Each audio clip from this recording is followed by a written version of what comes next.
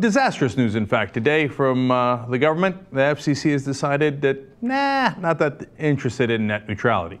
Now, that's interesting because they had made a lot of protestations in the Obama administration about how much they cared about net neutrality, and Chairman Tom Wheeler had promised left and right and all around that he would protect net neutrality at all costs.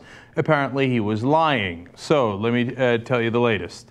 The FCC's plan would restructure the rules, great, that govern online traffic by granting internet service providers the ability to give some websites preferential treatment, i.e. faster traffic in exchange for money.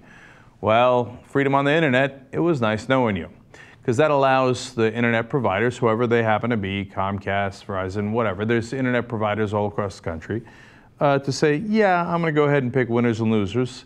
Oh, did you say something against Comcast? Oh, funny how your website slowed down to a crawl. Good luck trying to get anybody to go on your website. We're screwed. Let me give you more details. If such rules were imposed, activists fear internet service providers would make bandwidth-exhaustive websites, think Netflix and Skype, pay more for smoother delivery, which would theoretically mean higher prices for customers in turn. So there's the issue of higher prices as well. I'm a lot more concerned about the freedom of the internet and what we're allowed to say on there. But yes, for the consumers, you will be screwed in several different ways. In fact, Netflix already made a deal with Comcast to pay more for higher connection speeds because they knew this was coming down the road, apparently. They knew it better than we did. And today, Netflix, or I think it might have been yesterday actually, Netflix announced that they will in fact be increasing prices for customers. Funny how that works, right? Now, think about this. Netflix and Skype can at least afford it. They're giant corporations. What about people who are not giant corporations, the voices of the people in a democracy? Well, we had the internet, so that was nice while it lasted. Now, any voices that those huge corporations that are internet providers want to turn down, they could just go. Huffington Post explains such pay-to-play schemes were banned under the old rules. Now, isn't that funny? Now, the old rules were under Obama, but also under George W. Bush. Now, Bush didn't love those rules, but he didn't change them. Who changed them? Is this what Obama meant by change? I'll make things worse than they were under George Bush? Now, that's certainly not the case in every category and every policy, but in the case of net neutrality, yes, today it just got worse than under Bush. So pay to play. And if you don't have money, we're going to shut you up on the internet too.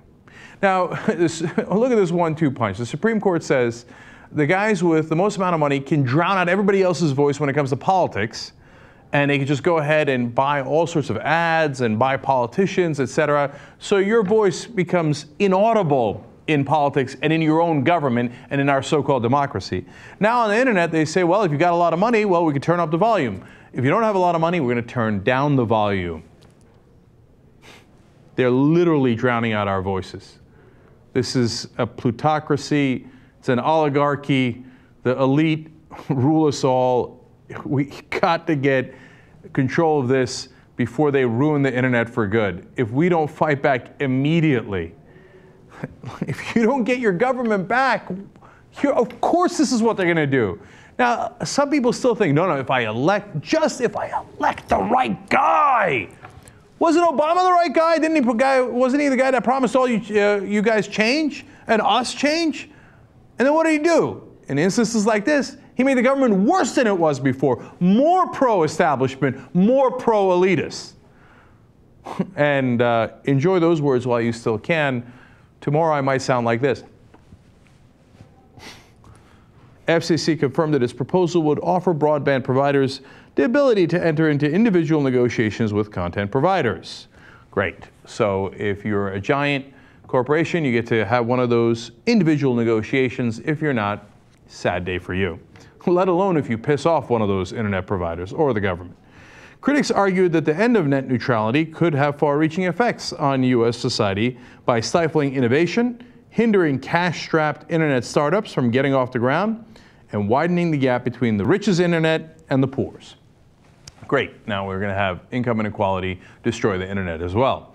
And by the way, if you're one of the big companies that have to pay more to the Comcast of the world, like Netflix, you actually probably don't mind this. Because yes, that increases your costs a little bit. But what it also does is it kills off all of your new competitors. You want to start a new business, try to catch up Netflix? All Comcast has to do is increase the prices, and you'll never be able to do that.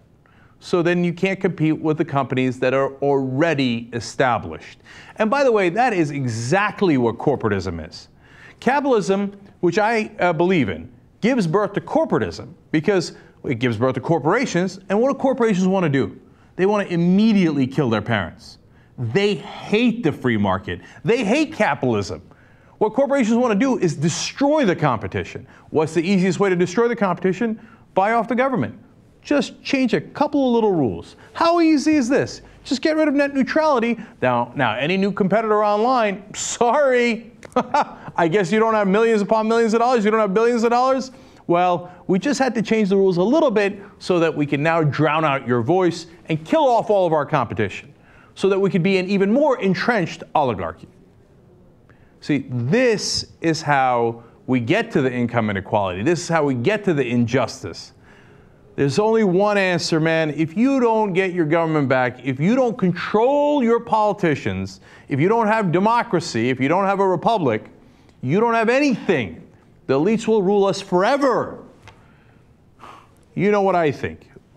Wolfpack, wolf-pack.com, okay? I don't tell you that because, hey, look, this is an opportunity to talk about Wolfpack. No. If that does not succeed, and I, look, challenge any of you, you don't want to do it through Wolfpack, God bless your heart. Let me see you do it in another way. You got to get the money out of politics.